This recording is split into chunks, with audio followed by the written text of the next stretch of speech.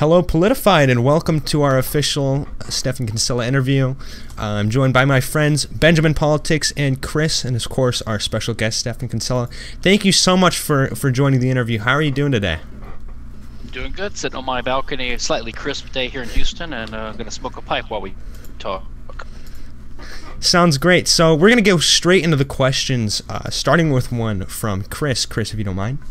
Hello, Politified. All right. So first off, we kind of just wanted to start on the election. What were your thoughts on the election? Did you have any prediction or any preferred candidate? Oh, I preferred Trump, of course. Sure. Not that I'm a libertarian, but yeah, I think that the Democrats are way more dangerous than than Trump, especially. And but I bet against him, and I was right, unfortunately. So I'm not surprised that he lost. Yeah. Did you have any kind of views on Jo Jorgensen? I know a lot of libertarians at this point voted for her over Trump. I usually don't vote, by the way, but I liked her. I like all libertarian candidates that are actual libertarians, including Gary Johnson from last time. I wouldn't have voted for someone like Bill Weld if he had run, or who was it? Was it a guy named Barr that ran several years ago? The guys that are not real libertarians. But even though she's a soft libertarian, as far as I know, she seems pretty solid to me. So you have come to prominence often for defending Hoppe's ethical framework of argumentation, ethics. For those unaware of his ethical framework, can you give a brief synopsis of it? Sure. So the libertarian approach, at least as viewed by most, thinking libertarians or principled libertarians, not just freedom or prosperity, but it's the non-aggression principle, right? The idea that we libertarians oppose aggression. And so the only laws we're in favor of, and the only use of force, because all laws are backed by force, the only use of force that we favor is use of force in response to someone who initiated force, right? So that's the non-aggression principle. So then the question is, why are we in favor of that, or how do you justify it, right? As opposed to the rule that all other political philosophies hold. I mean, I really think it's libertarianism versus everything else. Every other political philosophy is basically some different flavor of socialism or slavery, really, because it means that some group or someone outside yourself basically owns your body to some degree. Even in the U.S. with democracy, like the idea of conscription or taxation or the drug war implies that the government owns your body, right? They can send you off to war, they can put you in a cage if you don't follow their rules. And some libertarians are more pragmatic or consequentialist, Bella, and they justify their adherence to libertarian. This is what works. It maximizes happiness or utility or prosperity if we have free market rules, which I agree with. But other thinkers, Bella, that's my poodle barking. Other thinkers have a more natural rights approach, right? So the standard Aristotelian view is that is a natural law approach, like based upon the nature of man. Bella, come here. Based upon the nature of man, we have certain natural rights, right? And most people believe that to a certain degree, but libertarians believe it more consistently than anyone else. There are some problems with the natural law approach, one of them being the is-ought gap that David Hume pointed out, which is you can't derive an ought from an is, because you're going from one domain of statements about what the way things are, a descriptive statement, to the way things should be, which is an ought statement, like you shouldn't hurt someone. I think there's still something to that, but there are some problems with it. But Hoppe, Hans-Hermann Hoppe, who's a German guy, who's an Austrian economist and a libertarian thinker who studied under Rothbard. He also studied under a German philosopher named Jürgen Habermas, who I believe is still living. He's very old. He's a lefty. But he came up with something called discourse ethics, and another German guy named Karl Otto Appel. And that's the idea that when people come together to discuss norms, like which norms or rules are justified, there are certain presuppositions of the argumentation context itself which you can never deny because you would be contradicting yourself, because you have to assume those are valid just to enter into discourse about what norms are valid. So then the question is, what are those presupposed norms? And Hoppe took his teacher's approach and he bent it in a libertarian direction using his Austrian economic insights and his Rothbardian political radicalism. And his basic argument is that when we argue about what our rights are, right, what laws are justified, what uses of force between each other are justified, we're doing that in the context of a civilized, peaceful discussion where we respect each other's bodily rights. Because if I'm trying to persuade you of something, I have to be acting peacefully. So this concept of peace is at the root of any discussion. And therefore, if you just extend that, you'll see that the only higher level political norms that are compatible with that presupposition of peace is the libertarian non-aggression principle, because ultimately every other ethic is socialistic. And a socialistic ethic in the end says that I can hit you, but you can't hit me. But that's contrary to the peaceful context of or the peaceful setting of an argument. So that's sort of a nutshell version of his approach to justifying libertarian rights. His approach really is to establish a filter to filter out any norm or any political ethic that is not libertarian, because anything that's not a libertarian norm contradicts the peaceful presuppositions of discourse itself.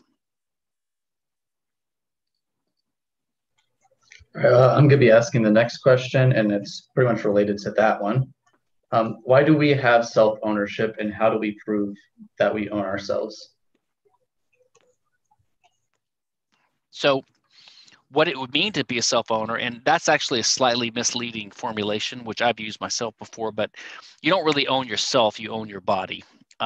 Because all human rights are property rights, and all property rights are the right to control a given scarce resource. That is a type of thing that can be controlled, which Mises calls means, scarce means of action. That would include your body, but self is kind of a nebulous term. So usually when we say self-ownership, we mean you own your body. So the reason you're the self-owner is because you have a better claim to it. Now, this is Hoppe's argument, which I agree with.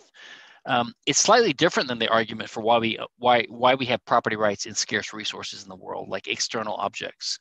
We own those because they're unowned, and some human being enacting seizes control of those means to do something.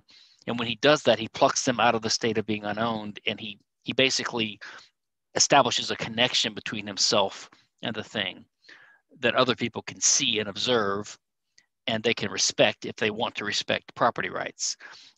Or you buy it from someone else who was an owner by contract. So the only two ways of gaining ownership of those external resources is by homesteading, being the first user of something that was unowned, or by getting it by contract from someone else. But in the case of your body, you can't homestead your body because you have to have a body to act in the world in the first place. So it wouldn't make any sense.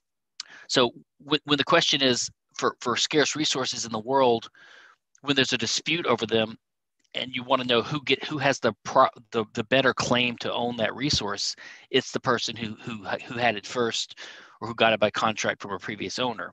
But in the case of your body, the question is, who owns your body? Now, that question can only be answered in a debate, in a discourse, in an argumentation, as Hoppe would say. And whenever you're discussing with someone else, you are already assuming that they own their body, because you're directing your argument to them as another equal participant in discourse. So you assume that you own your body, and you have to assume he owns his, because if you don't assume he owns his body, then you're basically threatening him. You're saying, accept my argument or I'll hit you, right?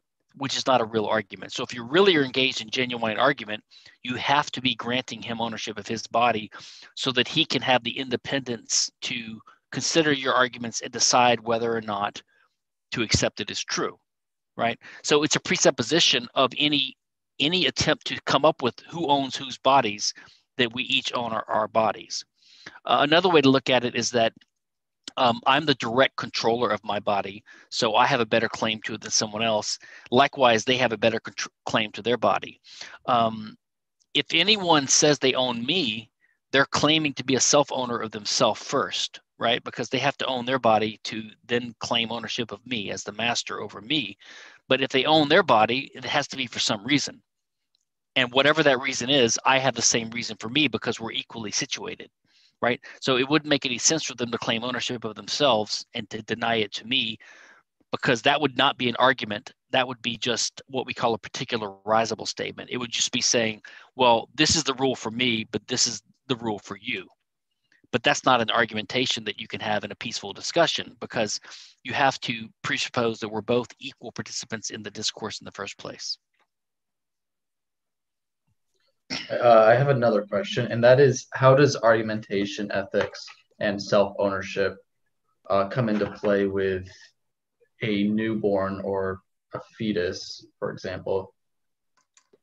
I mean, opinions vary on this. I have my own views, and Hoppe has his views, and Rothbard, who endorsed Hoppe's argumentation ethics before his death, have different views on this, and they all are roughly the same. My view is that human rights, by the virtue of the argumentation ethic, they apply to actors, and actors who can communicate. Now, a newborn infant can't really communicate yet, but it is fully developed and has the capacity to communicate. So I think it makes sense as humans to attribute rights to him.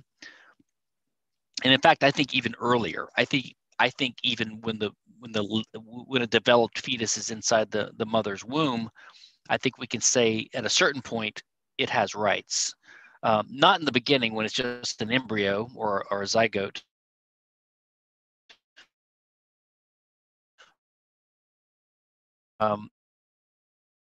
It's not developed. Looks like we're having some connection issues here. Right.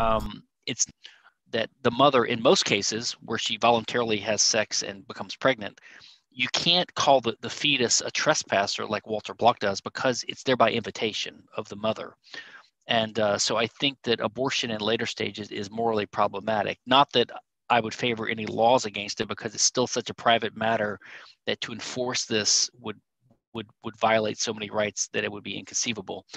But I think in principle, it's more and more morally problematic to commit abortion. That's just discretionary abortion, that is. I mean, for the life of the mother, that's one thing. So I think the way we look at it is, when the child is born, we have to treat them as a human with rights. However, it doesn't have the capacity to make decisions for itself yet. So we assume as a presumptive matter that the parents are the natural guardians and can make decisions for the child until the child becomes more independent at a certain age. And I think 18 is far too late, by the way. And in fact, I think at a very young age, if the child wants to declare his own independence, as soon as he can do it and be recognized by members of the community as choosing his own independence, then he has the right to do that. All right. So, oh, my bad. Are you asking something related to that question? Because I was going to ask another question. Okay. So what are your thoughts on the idea that self-ownership is ad infinitum, which has been gaining a lot of current popularity among minarchists? What does that mean, ad infinitum? Chris gave me this question, so you'd have to ask him. Like you can't. You mean like an infinite regress? Yes. Oh, right. Yeah, I've heard that before. I think it's ridiculous. Even Roderick Long, who's a fellow anarchist, and he's more of an Aristotelian type, and he's a philosopher, he agrees with me that the objection is ridiculous. There's no reason you can't be the owner of your, I won't say yourself, but of your body. Conceptually and even legally, the concept of a person is distinct from the concept of a body, just like the concept of your mind is different than the concept of your brain. I'm not saying something spooky and religious or mystical, like the mind exists without the brain. There's a connection, but the mind and the brain are not the same thing. For example, a dead body has a brain, but it doesn't have a mind, right? And the brain has a size and a location and a weight, but your mind doesn't have a weight. So these are just different concepts. They refer to different things in reality. One is a physical object, and one is a phenomena that is spun off of it's like a computer program code running on a computer processor. The processor is not the code and the code is not the processor, but they're related. And likewise, the person is not the same thing as the body. It depends upon the body. You have to have a body to be a person. And so, but in the world, in civilization and in law, the question is always, there are different actors in the world or persons that can have a conflict or a dispute over who gets to use a resource. And that can include human bodies, obviously, because there are physical fights and there is enslavement and murder and assault and battery and things like that. And sexual activity, interactions, touching. And the question is, who has the right to use that resource? So the answer is either me or someone else, right? Or we say the body is unowned, which again is saying that everyone owns it. It's just fair game. Anyone can shoot you because if they can, that's sort of a might makes right view of everything. But we libertarians want to say who has the right.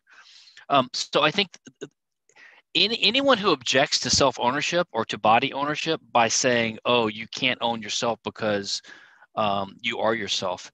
Well, they're really trying to find a contorted reason to say that someone else owns you. And usually I'm not surprised minarchists do this, because a minarchist doesn't want to grant full ownership of your body to yourself, because that would rule out the government having the right to tax you or to put you in jail if you don't pay taxes, or to prevent you by force from using your own chosen defense agency by outlawing all competing agencies, right? They don't want to grant you full rights over your body.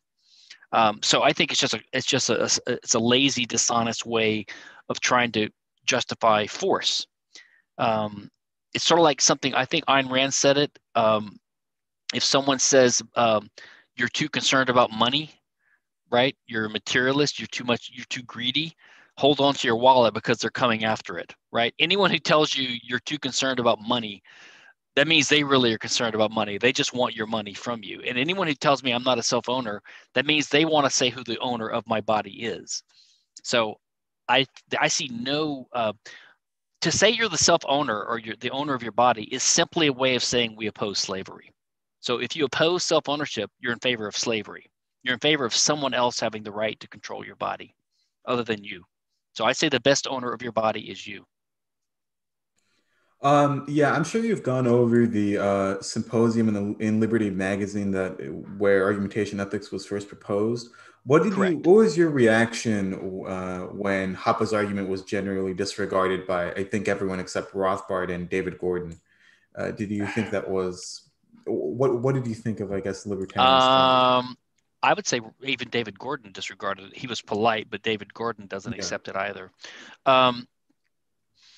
I guess I didn't care too much. I was in law school and I read it, and it blew me over. I thought it was genius and brilliant, and I was a little bit surprised that so many libertarians were against it. But I think half of them, and Hoppe has responded to all these, by the way, some in the Liberty Symposium and some in other writing, and he collected them. It's in the appendix to his the Economics and Ethics of Private Property. It's called 4 Replies.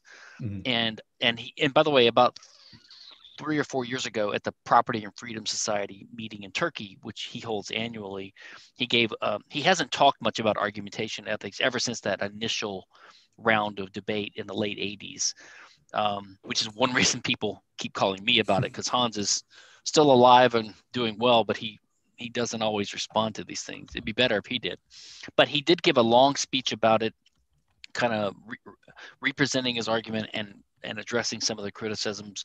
It's on his site, and it is I think from 2016 or 15. It's 2017, I'm pretty sure. 2017. Okay. Yep. So that and his 4 replies are the best response to all this. I think half of them are basically kind of were jealous of him coming onto the scene and being adopted as Rothbard's designated sort of protege, and Rothbard's claim, Rothbard's praise of his argument. And it was sort of a new argument, and it sort of displaces the previous attempts, and it's brilliant. And some people are just locked into their own way of thinking, and they don't want to go there. Some are utilitarians. and some just seem to misunderstand the argument. So I guess I'm not surprised. There's always petty bickering among intellectuals in certain movements, and they hold on to their little domains, Plus, he's German, A lot of Americans don't like Germans because they're Nazis, And what was your reaction to David Friedman's critique of it, and also Robert Murphy? I know those are two big anarcho-capitalists who still hold Well, critique. I thought Friedman's, I can't remember in specific, but I remember thinking it was silly. It didn't convince me at all. Of course, Friedman's doesn't really have an argument for rights at all. And in fact, David Friedman, despite being this high-level thinker on anarchist libertarian topics, is not even good on intellectual property. And, that's sort of my litmus test. This is one of the easiest issues of all. It's an important issue. And if you're supposed to be a serious libertarian thinker and you can't get intellectual property right, there's something wrong with your approach to everything. David Friedman is basically some kind of Chicago type Coasian utilitarian, right? Which I think is totally incoherent, and it's not the way to justify. I'm actually surprised David Friedman is as good as he is on libertarian theory, given his weak foundations. Now, Bob Murphy didn't write in that symposium. He was just a kid at the time. He did write later with Gene Callahan, who I used to be friends with, and who used to pretend to be an Austrian and used to pretend to be a libertarian, and now he's neither. And they wrote this thing for antistate.com attacking Hoppe's argumentation ethics, and I wrote a response to it. And so I have it's called Defend. I think my response is Defending Argumentation Ethics, in which I tried to represent Hoppe's argument in a way that wasn't subject to their criticism, because I thought they were getting lost in the weeds. I mean, Bob Murphy believes in rights, maybe from a Christian point of view or something. Now, I'm not really sure exactly, but I try to make the point that the central thing that they're missing is this. Once you concede that there is anything whatsoever to the idea that there are normative presuppositions in argumentation, then you've lost, because then the question is, what are they? And if you're a libertarian, you already agree with the non-aggression principle. So you must think there's something to this idea of peace, right? So it'd be hard to say that I think there are some moral or normative ethical presuppositions or argument, but they're not even related to liberty and peace if you're a libertarian. And so, and this ties into what Kant called the universalizability requirement, right, which Hoppe relies on in his argument, because he's kind of Kantian in some of his thinking, just like Mises was in his epistemology for his economic thinking. If you grant that when you give an argument for something in an argument, it has to be universalizable. That is, you have to give reasons for it, and which is what argument really is. You have to give a reason. You can't just assert it arbitrarily, and you can't just do something that I said before is particularizable. Like, you can't give an argument, an ethic that's particular to you and it's not generalizable to the other person. You can't say, well, it's okay for me to steal your property, but you can't steal mine because I am me and you're you. That's not an argument. You're not giving a reason. You're just stepping outside of argument, and you're just saying, I'm going to take what I can take, which is not argument. That's might makes right. That's not right makes right. And so I try to get Bob to focus on whether they agree that universalizability itself is a criteria for advancing any kind of ethical claim. And he seemed to start admitting that. And once you admit that, then I think you can't really have a principled disagreement as a libertarian with Hoppe's approach. But we never got that far. I think we might have talked about it one more time since in a podcast, Bob and I. I think I was on his show a couple years ago. Yeah. And I didn't make much progress. We're friends. We have a friendly disagreement on that issue. But I just think he's wrong, because he doesn't really have a solid foundation for rights, which is not to criticize him. Lots of libertarians don't, and that's fine. They just take that for granted. Like Randy Barnett, for example, or Robert Nozick, although Robert Nozick goes astray when he defends the minimal state. But it's fine if you just take rights for granted. That's not your specialty, is to defend what rights are. But if you don't have your own theory of rights and why you believe in them, and you evidently do believe in them if you're a libertarian, it's just odd to criticize Hoppe for coming up with another argument for rights. Like if you say Hoppe's wrong for rights, but yet you believe in rights and you don't have your own theory of rights, how are you any better than Hans by your lights? So here are two libertarian thinkers who both believe in rights, and neither one of them have a good argument for rights. So what? Right? So like Murphy has no argument for rights that I'm aware of, and he's criticizing Hans for having no good argument for rights, but yet they both believe in rights. Okay, so what's your alternative? So all you're saying is Hans is no better than you, which is just, I guess it's a cute point to make, but what's your argument for rights? Mm-hmm. At least Hans tried, and I think it has some intuitive appeal and some nice rigorous appeal too.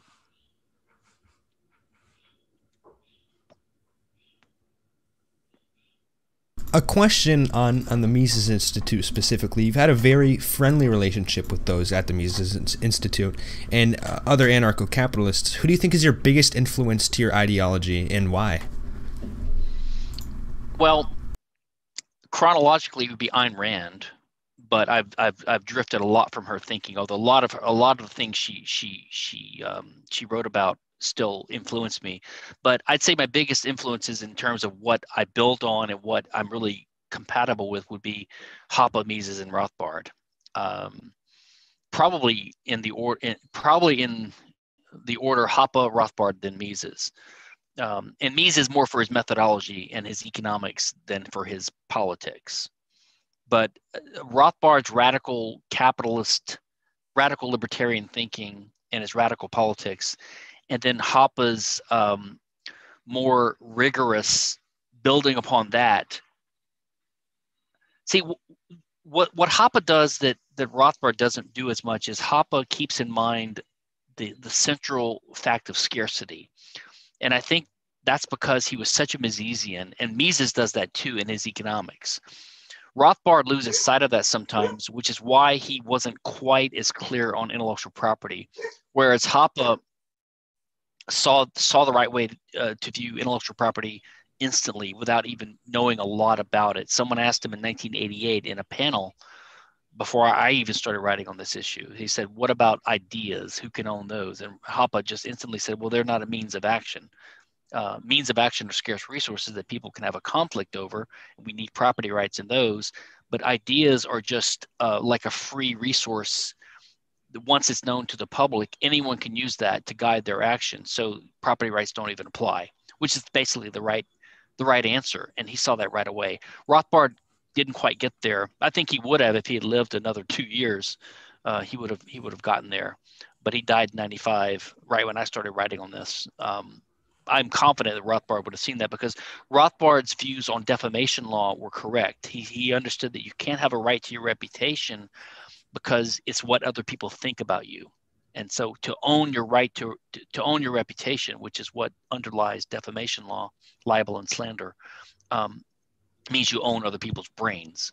And like I said earlier, in intellectual property is the same thing. If you own the copyright to a book, it's a pattern of information. And if you own the patent to an invention, it's still a design for a device. It gives you property rights over other people's bodies and their factories and their printing presses. And I think if that had been pointed out to him, he would have seen that.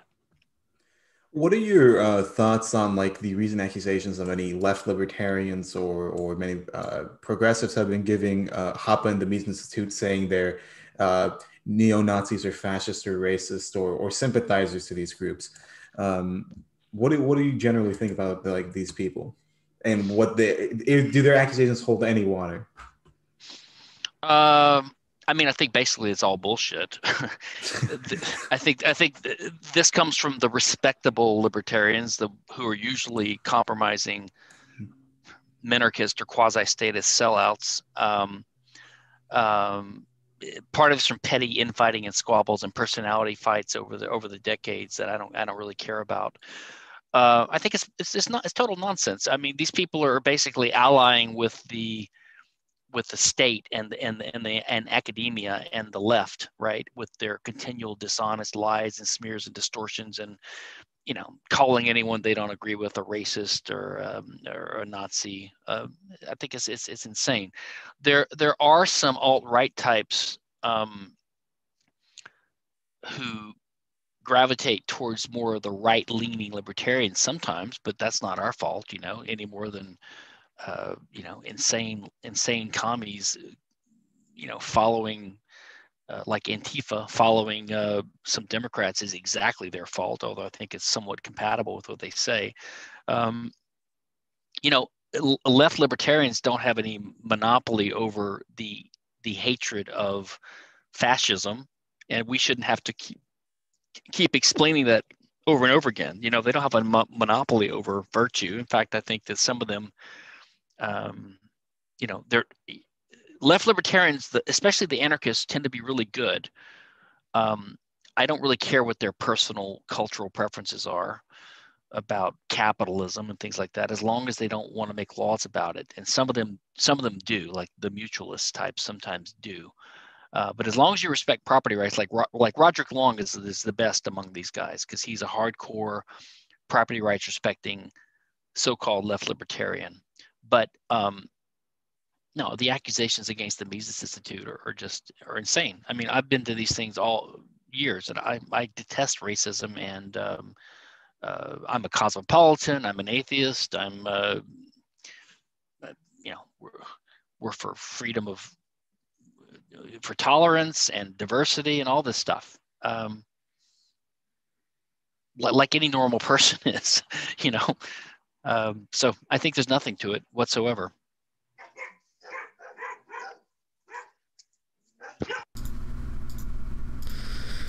So as the internet has been a big safe space for people, especially libertarians, to discuss their ideologies and economic thought. Who do you think will be the newfound revival of Rothbardian and anarcho-capitalist movements through the internet? Well, I think that, in the 80s and 90s, the Mises Institute was sort of the core place, especially because Jeff Tucker started pushing them to release so many works, public domain, basically, right? Made so many resources available. It was a central hub. I think that role has faded because the internet has grown so much, and there's been a diaspora of groups. There's a lot of Mises institutes around the world and other groups too now. I don't think it's any central place anymore. I think the LP Mises Caucus is pretty good in terms of the LP.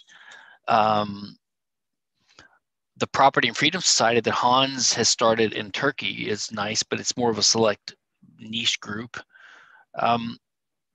I just think that the works of Rothbard and Mises and Hoppe and related thinkers is very popular in other nationalities too, like in Brazil and in the Spanish, in Latin America, and in Europe, different parts of Europe, especially Eastern Europe, formerly Eastern European countries, all the places that have suffered under socialism more virulent than we've had, seem to appreciate it. But there's always a battle with libertarian and radicals, and in some ways more radical, like there's more anarchists now, but it's grown less intellectual. Back when I was, in the beginning, in the 70s and the 80s and even the 90s, the movement was smaller and even maybe more minarchist, like the Randian, the Ayn Rand, the objectivists dominated more, who were minarchists and not quite as radical. But these people were more well-read because there wasn't the internet, there wasn't podcasting, and there was fewer books to read too. So there was like a more limited group of the signal books to read, and a lot of people read them. Modern younger libertarians don't seem to read as much in terms of books, even the old classics. So they're a little bit less deep in their intellectualism, although they go deep into intellectual ideas with this kind of debating on the internet like we're doing now. So that has been a change. I don't know if it's for good or for bad. Probably it's for good overall. So I think the movement continues to grow. And I do think that there's as technology keeps growing, right, and lets us communicate and move around the world and escape regimes, that will make people just naturally more libertarian-ish in their inclinations, right? The idea of freedom of speech is sort of ingrained in most people now. The idea that central planning fails because communism failed in the early 90s in Russia and Soviet Union. I think over time we have a gradual increase in economic literacy of the people, even though they don't have any formal education in it. You've been to a lot of the Property and Freedom Society things with HOPA. Do you have any specific favorite ones or favorite panels you've been on? Well, I really enjoy most of HOPA's talks and lots of the other talks too. I think the couple that I've given that I enjoyed giving and the feedback, I gave one on libertarian mistakes and controversies, something like that. And I just went through things that libertarians often get wrong, not through their own fault, but just because they're difficult issues and they trip people up. And as the philosophy matures and develops, we start seeing errors people used to make. That was a fun one. I think I called it libertarian mistakes or something like that, or fallacies or misunderstandings or misconceptions. And then the other one was on corporations, because that's always a hot topic. And I got a lot of pushback, like from Sean Gabb, who's another friend of mine. He's an English libertarian. Defending corporations is hard to do when you have, especially the left libertarian impulse to hate corporations and say that they're creatures of the state. But if you have a kind of nuanced understanding of the way law works, and you think it like a Rothbardian in terms of contracts and property rights, I think you could see that something like a corporation could exist by private contract alone, and that the things that some libertarians criticize corporations for as being a privilege granted by the state is not really a privilege. It's just the way it would be without the state being there at all, like limited liability for shareholders. That was a fun one, I thought. What do you think about this new critique? I think it was formulated on Bleeding Heart Libertarians page. The critique on Hoppa's argumentation ethics, that he conflates a liberty right with a claim right. I don't remember the nuances of that. I think I did a long review essay reviewing Hoppa's second book, The Economics and Ethics of Private Property, in a law review in 1994. And I noted that a couple places Hoppa, he sort of conflates two senses of the word right or property right. Like in some senses, he uses it more descriptively, like in an economic sense, like Mises would, like the ability to control a resource. And in some senses, he uses it like a right, like a legal right. And he uses one sense to justify the other. And that's similar, I think, to this criticism you're pointing out. But as I mentioned in my article, I think that that's only a slight criticism, and that if he reworded it, he could salvage it. It would work just fine. You got to remember, he's not a native English speaker, and he did get some editing help, like from his first wife, on a lot of that stuff. But sometimes talking in these hyper precise,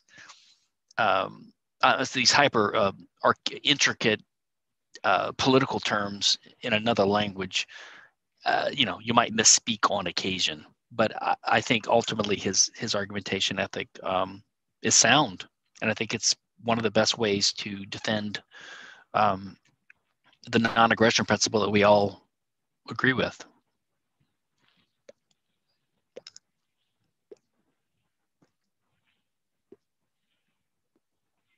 Libertarians and anarcho-capitalists are very divided on a lot of things, especially immigration.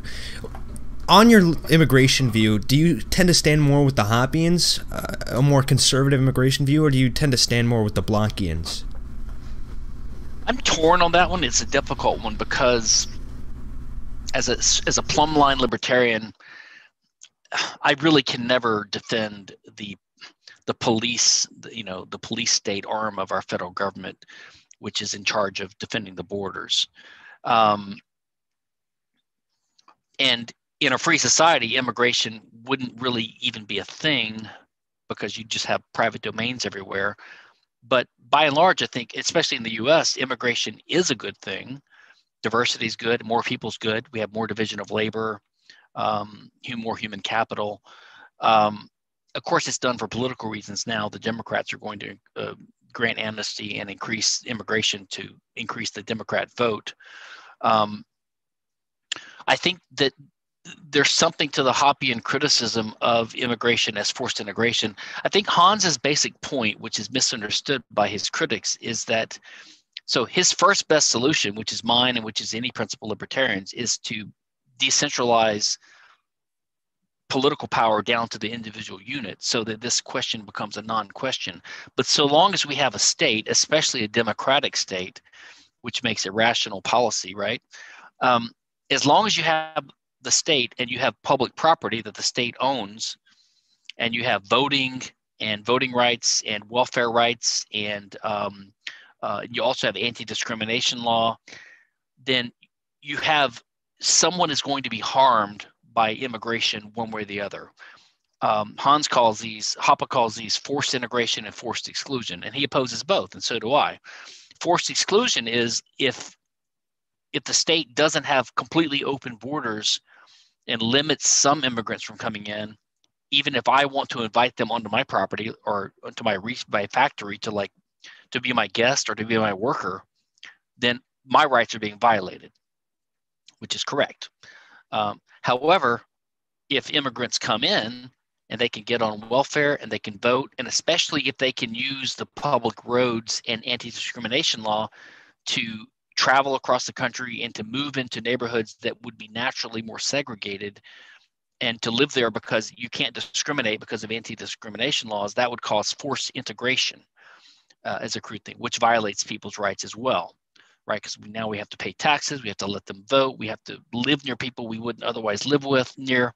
Although as a cosmopolitan libertarian who likes diversity, I don't really personally prefer a world or to live in a lily white, conservative neighborhood. I like a mix. I love New York City. I love the melting pot kind of thing. But some people do tend to segregate, even in, like, say, Houston, my city, which is, I think, one of the most diverse cities in the country. It's like, say, 1/4 Black, 1/4 white, 1/4 Hispanic, and 1/4 Asian, all mixed together. People tend to live in areas, and they're not forced to by the government. There's the Chinatown area. There's Hispanic areas, etc. People do tend to segregate. If you force them to live near each other artificially, then that's a problem. And if you didn't have a democratic state, you wouldn't have these rules, and it wouldn't be as much of a problem. So I think the solution to the problem in both directions is to make the state as small as possible, to get rid of democracy, and to decentralize as much as possible. We're not going to have anarchy anytime soon, if ever. So if you had a world of, say, 10,000 Liechtensteins, like small states run by a small monarch, responsive to the people, having a rational immigration policy, that would be far better than what we have now. Did you ever meet Rothbard? I did. I was living in Philadelphia as a young lawyer, and in 1994, and I had never met Rothbard or Rockwell or David Gordon or Walter Block or Hoppe, but I had read their works. I'd written some stuff on Hoppe, and they had a conference in Crystal City, Virginia, which is right by DC. It was the John Randolph meeting. That was at the time of the second fusionism, where the kind of paleo conservatives and the paleo libertarians were trying to get together, and they had a conference there. And I didn't care about the paleo conservatives, but I wanted to meet Hoppe. And so I went down by train and I met Hans, and we became good friends then. And I met Rothbard, and we sat for quite a while in one of the auditoriums alone together, maybe for half an hour before the speakers filed in, and we talked about a lot of things that it was great. He signed my book for me, My Man, Economy, and State. And then he died 2 months later in January of 95. So I did meet him. And at the time, Hoppe had been here for 10 years working under Rothbard. He had been with him in New York, and then they moved to Las Vegas together at UNLV. And Hoppe after Rothbard died, Hoppe became the editor of the Journal of Libertarian Studies, and he became the co-editor of the Review of Austrian Economics with Joe Salerno and I forgot who else, maybe Jeffrey Herbener. And he asked me to be the book review editor for the JLS, which I did for quite a while. So I quickly got thrown into things after Rothbard passed. Because Rothbard, one second. Rothbard had been the editor of both the Review of Austrian Economics and the Journal of Libertarian Studies. So when he died, that had to be handled by his chief followers.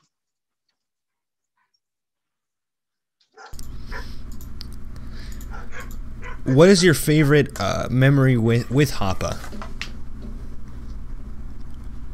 Well, I had a lot of favorite memories. I've been with him so many times, but I'd say two favorite memories. One was one that's a little embarrassing. I think it was 2000. He was invited. So you've heard of the Moonies.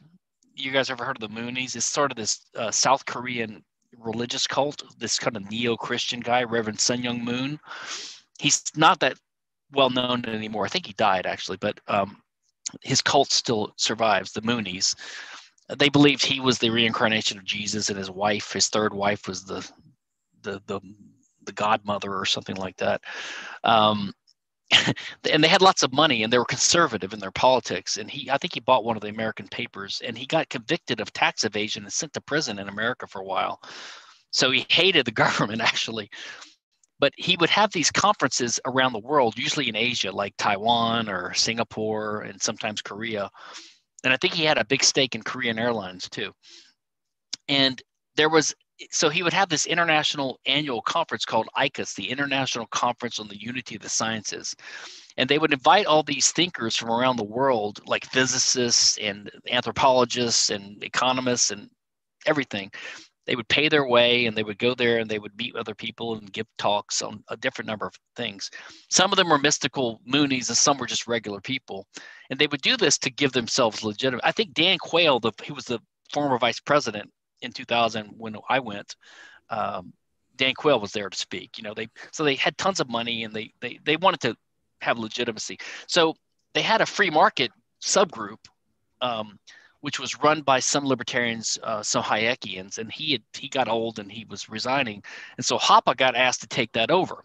So that year in 2000, they gave Hans carte blanche to bring like up to 13 people with them, and they would pay their way and pay us a fee. So he invited me and Walter Block and a bunch of Guido Holzman to go to Korea. So we went to Korea on an expense-paid trip, and we spoke at this Mooney conference, just to each other, really, on anarchist theory. That was fun. And I remember at lunch one day, there was a guy I didn't know on our panel. He was a meteorologist from Maine, and I thought he was just a libertarian I'd never heard of, but he was really a Mooney plant, or he was the Mooney on our panel, but I didn't know he was a Mooney. So he asked me a question at lunch about the Moonies, and I just started spouting off about how they're a religious cult and everything. And afterwards, Hans told me, Stephan, that was a Mooney. I said, oh no. And so he never got invited back, and he sort of blamed me for that, although I think they started falling apart after that anyway. But about 2 years ago, the Mises UK was launched by some of our friends who had gone to the Property and Freedom Society meetings, Keir Martland and Andy Duncan and some of these guys.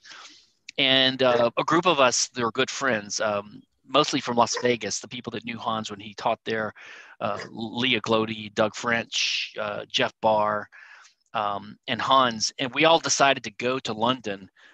Like, we had a guy trip that weekend. It was 5 of us. And Hans flew from Turkey. My friends flew from Las Vegas. I flew from Houston. And we just had like the best weekend. We went to museums. We went to pubs. So that was went to restaurants. That was a really fun time. And we're hoping to do it again, maybe when COVID relaxes and Mises UK has another thing. London's a fun city. What are your thoughts on fractional reserve banking? Do you agree with the Rothbardian view, or do you take the free banking position? Well, I've never agreed with Rothbardians on the legality issue. I don't think that it's per se fraud. I do think that in practice it has been fraudulent, but it could be done in a non-fraudulent way. As long as the bank gives adequate warning to a customer, I say caveat emptor. If a customer is stupid enough to give his money to a fractional reserve bank, knowing they're going to lend it out, and he might lose his money because of the possibility and indeed inevitability of bank runs, hey, there's a sucker parted with his money every moment.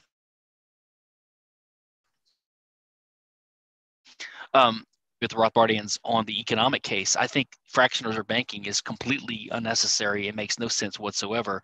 I think the central mistake that's made, which I haven't seen anyone else point out, which I keep making, but I'm not an economist, but still I have an opinion. And my opinion is the central mistake is well, there's two central mistakes, but ultimately they believe that money, they conflate money with wealth. I think you can never print money and cause wealth. You can never increase the supply of money and cause there to be more wealth, because wealth is not money. Money is a unique good that's just used to intermediate between goods that are wealth, right? If you double the supply of money overnight, you don't increase wealth. And likewise, there's never a reason to increase the supply of money and expect that to increase wealth, which is what the free bankers believe. And the reason they believe that, I believe, is they believe in a type of market failure. They think that in a free market, you will have cases where there's an excess demand for money, but you can't get it because that would cause prices to go down, deflation, and that would ultimately cause wages to fall in nominal terms, and workers are too stupid to understand that it's okay if your wage goes down in numerical terms as long as your purchasing power is even greater. I think they're not too stupid. They if you say, hey, I'm being paid 10 ounces of gold a year this year, but I'm being paid only 9 ounces next year, but that 9 ounces buys me more than 10 bought me last year. Everyone's okay with that. That's a good thing. But they call the sticky wages downward. They think wages are sticky from some psychological effect. They can't adjust fast enough, and therefore you need to increase the supply of money by lowering the reserve ratio at a fractional reserve bank to basically print more credit, so as to avoid dislocations that would happen, which I think is a type of market failure. I don't think there would be such a market failure. So I think there's no reason to ever have a fractional reserve bank. And I think if you had them, as Guido Holzman points out in some of his stuff on this, it's inevitable that they would fail because of a bank run. The reason they don't fail now is because they're backed up by government insurance, right? But in a free market, you wouldn't have insurance. And so they would a run would be inevitable. A run would be inevitable because if you loan some money out, then the assets the bank holds to back up all the claims of the so-called depositors, some of those assets are loans to people that are doing business ventures, and some of those will fail, right? You can't predict how many will fail, but some will fail. And when more than a certain amount fail, then the bank is insolvent and a run's inevitable.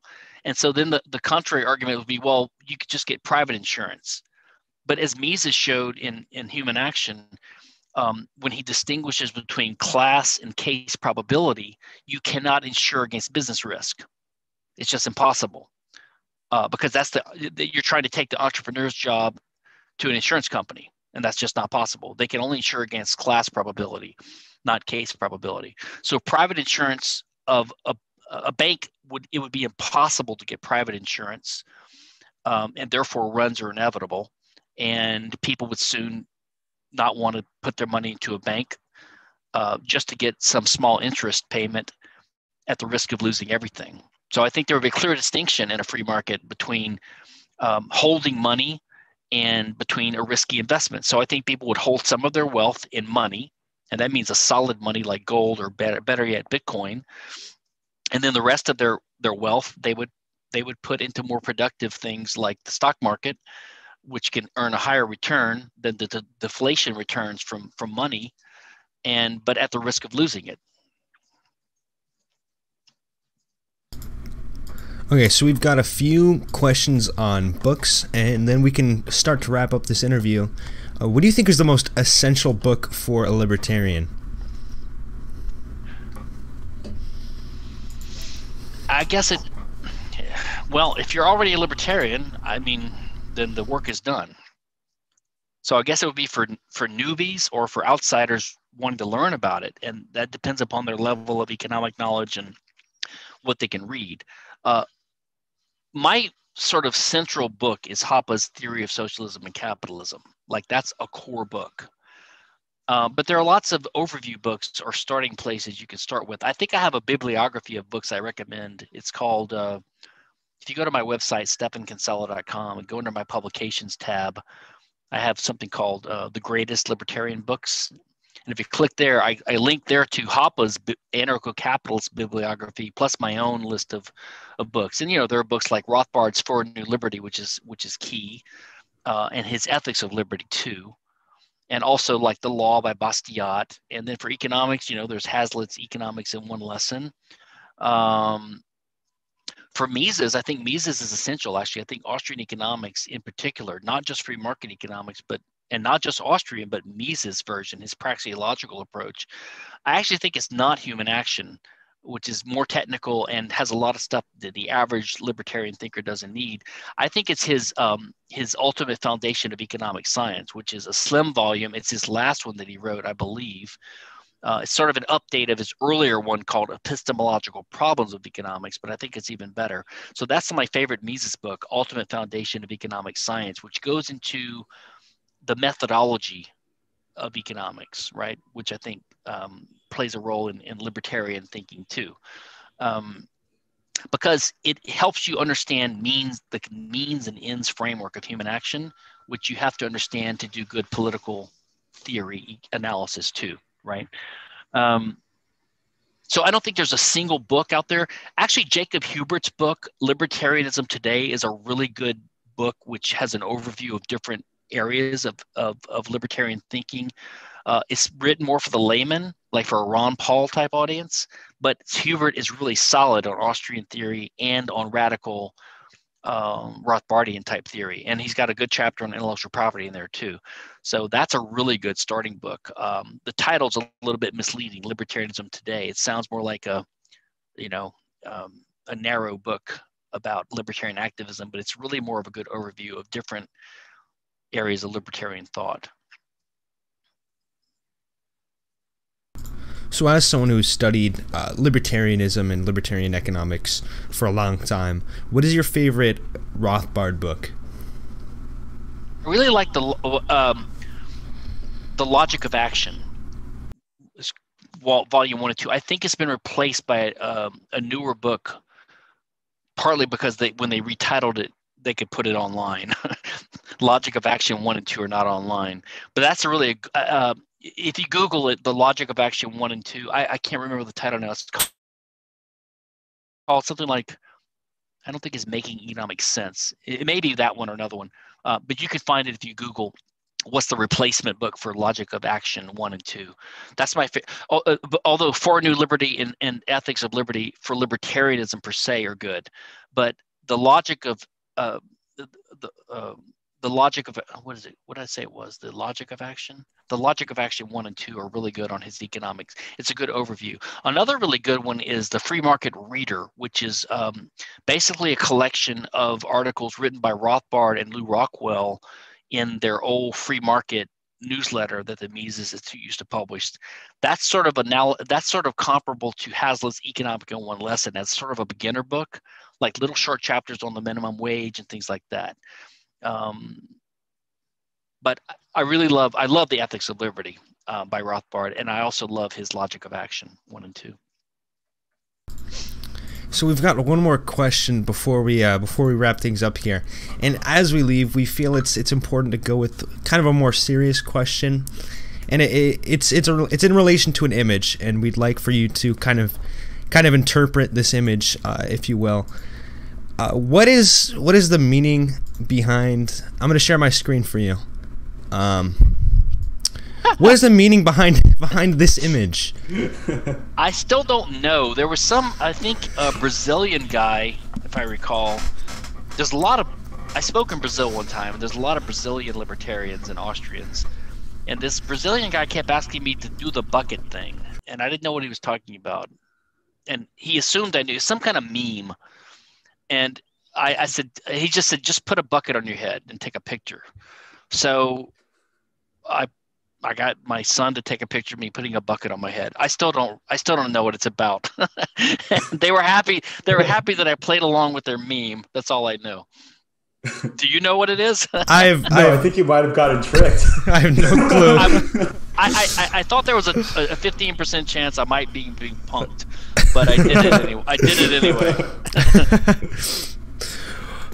Well, I think that just about wraps up things here. Thank you everyone for tuning in, and especially thank you to Stephan Kinsella for doing this stream with us. It's surely been a pleasure. And the chat is very satisfied with this interview, and it has been a good learning experience for us in the chat. And thank you so much for coming in. Is there anything else you would like to say? I've been working for a while on an edited selection of my articles on libertarian theory for a long time. It's been in the background, but I think I will have it finished in a couple of months. So that will be coming out this year. It's going to be called Law in a Libertarian World, and I have a link to it on my homepage, which has all the material up already in non-edited form or in the original form. But that should be coming out this year.